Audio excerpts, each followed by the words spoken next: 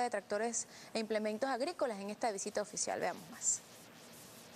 Se encuentra en este lugar justamente para colaborar con la disminución de las dificultades que pudiera tener en materia agrícola Haití. La ayuda de naciones que integran Petrocaribe, se esperan mejoras en este aspecto, así lo ha señalado el propio Elías Jaua en palabras que ofreció a su llegada a la nación. Elías Jaua. Venezuela y Haití, países integrados en materia de cooperación comercial, en materia agrícola, unas relaciones que iniciaron con el comandante de la Revolución Bolivariana, Hugo Chávez. Ya lo adelantaba Madeleine, el día de hoy Venezuela hará entrega de 44 tractores que han sido trasladados por la Armada Bolivariana a la isla.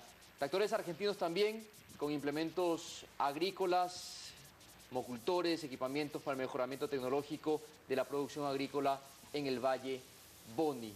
Son algunos de los actos que tendrán lugar el día de hoy. Vemos ahí entonces al representante de Venezuela, el canciller Elías Jaua, acompañado de su homólogo haitiano, en este primer punto de la agenda, de esta larga agenda que se cumplirá en la isla caribeña. Tenemos la pantalla compartida con imágenes de la toma de posesión que se va a llevar a cabo también en breve desde Costa Rica. Guillermo Solís, luego de su triunfo electoral en segunda vuelta el pasado 9 de abril.